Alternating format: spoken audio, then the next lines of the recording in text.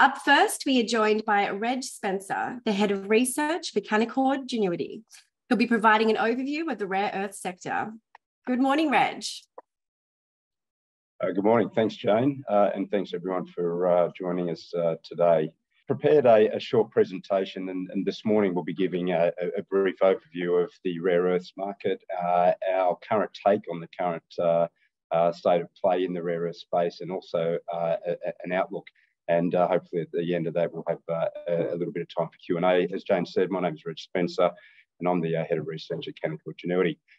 So why critical minerals critical? Well, they are hugely important in numerous emerging technologies such as computing, robotics, defence, but perhaps most prevalent in clean energy. And it's those technologies that are reliant on the unique properties of critical minerals, and they use a wide variety of minerals and metals. Now, critical minerals themselves depend on the specific needs and priorities of countries and their supply and production capabilities, and what is critical to one country might not necessarily be critical to another. But on a high level, these most often refer to your battery materials like your lithium, cobalt, nickel, etc. Rare earths also includes niche metals like niobium, as well as what otherwise might be described as abundant metals such as copper. Now, geopolitics plays a key role in these in the critical minerals markets and the outlook for them.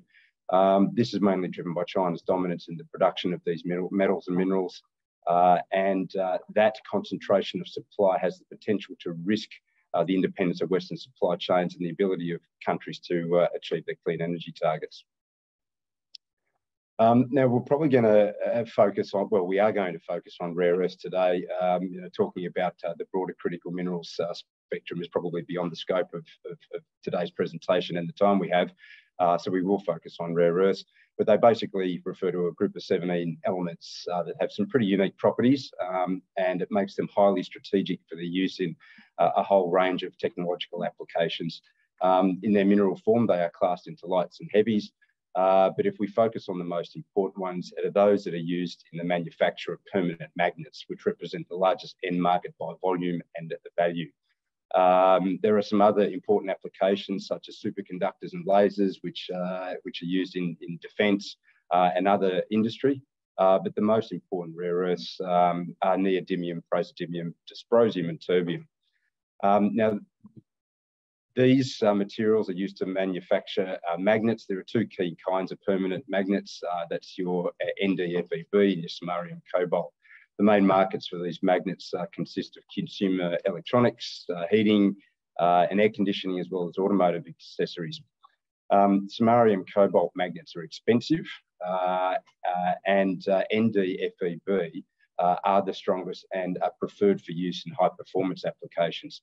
They also represent the fastest growing market segment given their use in permanent magnet electric motors, i.e. those that you would find in electric vehicle drivetrains and wind turbine generators.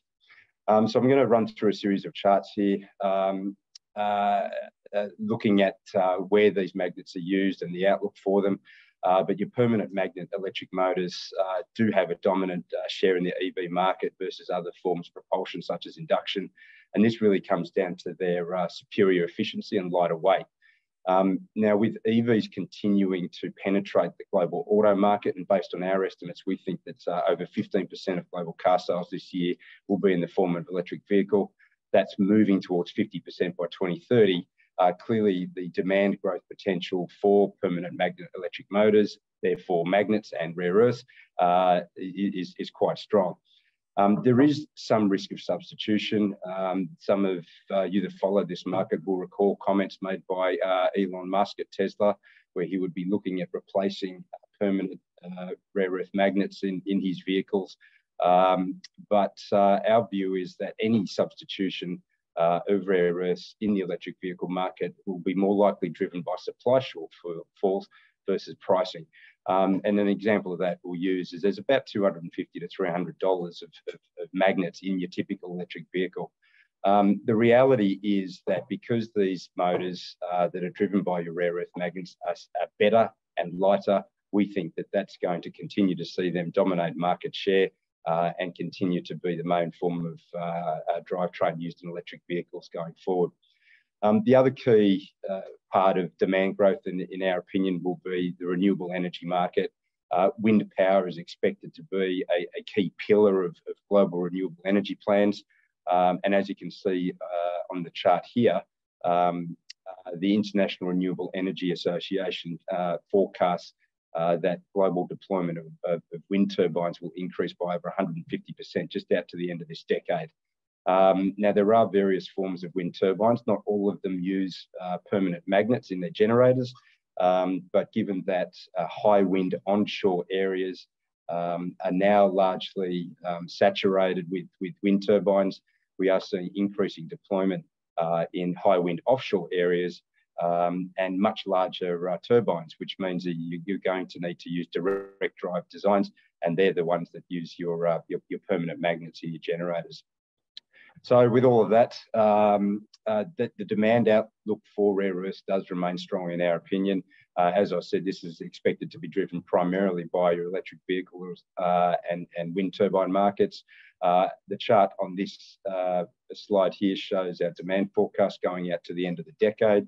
We think that the NdPr markets, which we would otherwise use as a proxy for rare earths, given its predominant use in those magnets, we think can grow by a compound annual growth rate of around 9%.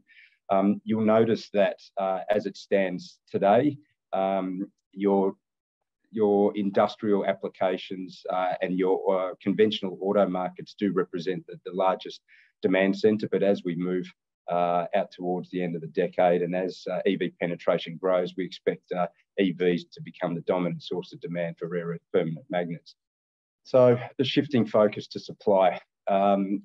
Again, I'm sure most people on this webinar would be aware that China does dominate the global rare earth supply chain with over 90% of refining and magnet manufacturing.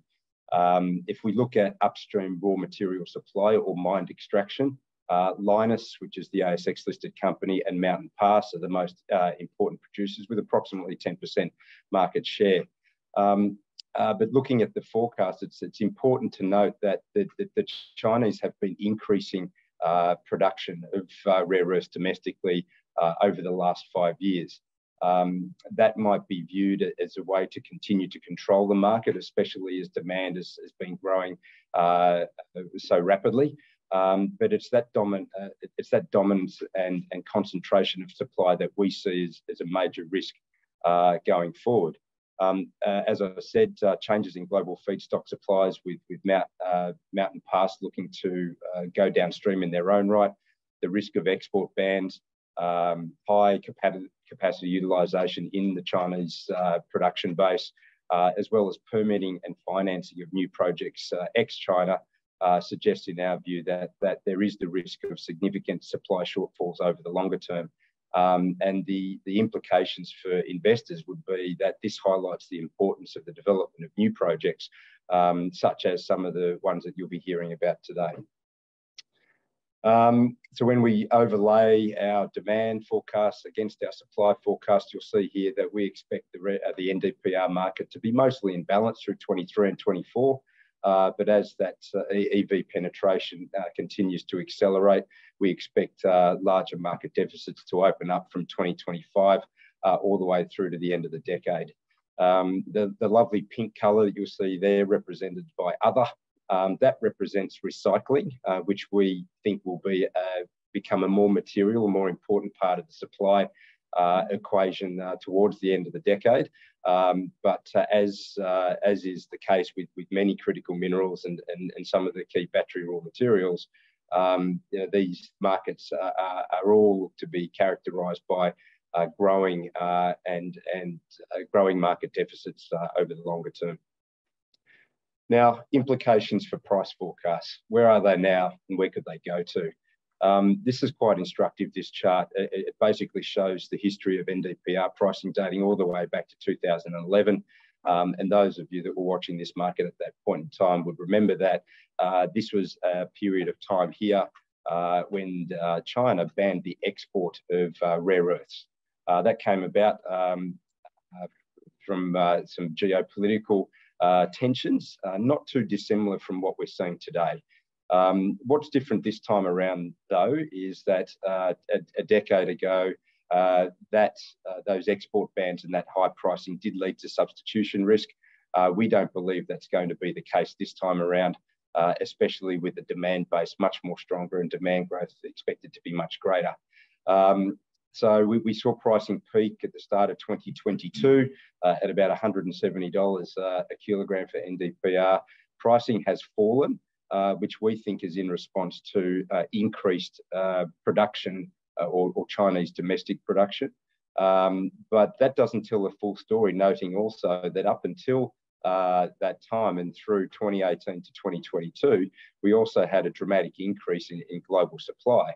So there is potentially something else at play in terms of the relationship and the dynamic between rare earth pricing and supply and demand. But that blue hatch line represents our pricing forecast going forward. Why are we confident about pricing going up?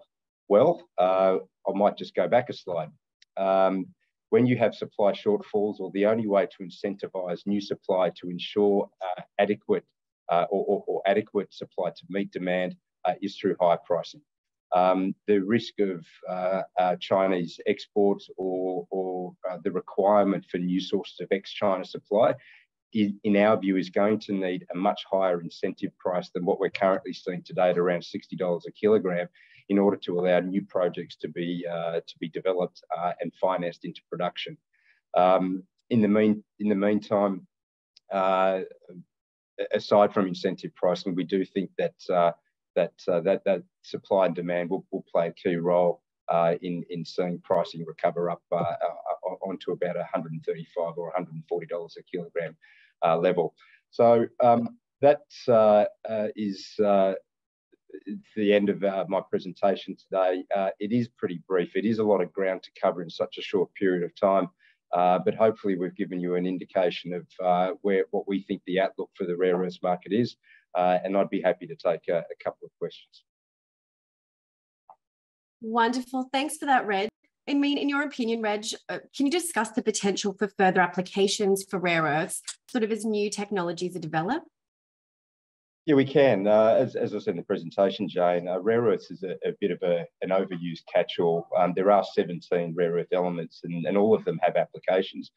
Some of them are more important from a commercial standpoint than others. I know my presentation focused on those rare earths that are used in magnets, like your NdPr, your DyTb, but there are numerous others that have important applications, such as semiconductors, quantum computing, lasers, defence applications, so on and so forth. Those markets typically tend not to grow that quickly, and if you wanted to think about the demand outlook for them, it's probably going to be more in line with GDP growth. Albeit that said, rare earths for defence applications might be seeing increased demand on the back of current global geopolitical tensions, but that's probably a discussion for another time. Thank you. And just finally, so how quickly do you see the shift from China happening as new projects come online? Slowly, Jane. I guess one of the defining characteristics of critical minerals markets and resources markets, for that matter, as a whole, is that supply is not that elastic. Even when prices can be high, it can take a long time to bring a new project online, regardless of whether it's critical minerals or gold or copper. In fact, the average lead time from discovery through to production for your typical new mining project can be anywhere from 7 to 20 years.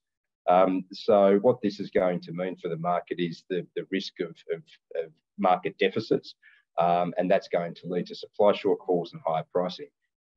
But the importance of a new ex-China supply can't be underestimated. The risk of the energy transition itself potentially rests on the ability of the West to bring on new projects. The world's energy transition can't rely on global supply of magnets or rare earths to be reliant on one country, which has shown in the past a tendency, or on occasion, to ban the export or prohibit the export of these critical materials. So hopefully, Jane, to answer your question, it happens faster than what it is, but there is some upside in delays in these new projects coming online, and that's through pricing. Wonderful. Well, Reg, thank you so much for your time today. A copy of today's recording will be available online in the coming days, but thank you again for joining us. Thanks, Jane.